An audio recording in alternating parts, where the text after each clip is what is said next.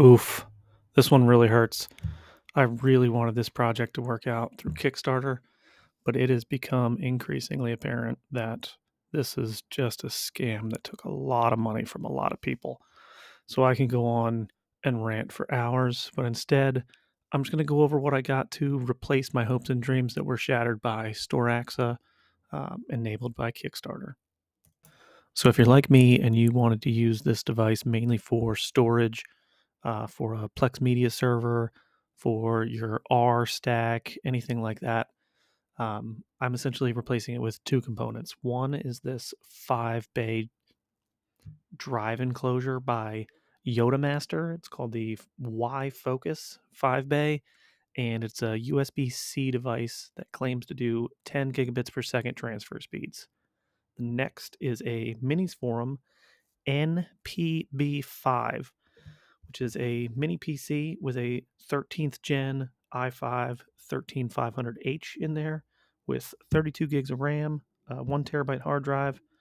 Uh, and for the form factor, it's really awesome. It looks like it's got two 2.5 gig NICs on the back, as well as two USB 4 outputs.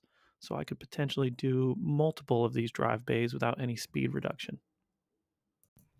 Everything was packaged super well, tons of padding in there on both the drive enclosure and the mini PC. Now, Minis Forum, they're just constantly pumping out new models. So this was actually kind of an old stock that I got on eBay for a little over 400 bucks. But it met my needs. They're coming out with some new mini ITX stuff that looks awesome too. I just didn't feel like waiting, and that was all a little bit more expensive.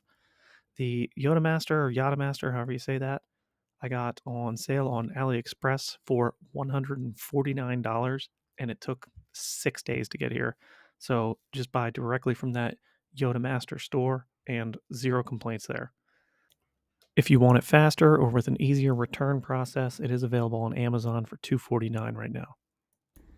I'm super impressed with the build quality of both pieces, but the all aluminum construction of this drive enclosure is phenomenal. Even the drive caddies are all aluminum. It's really remarkable.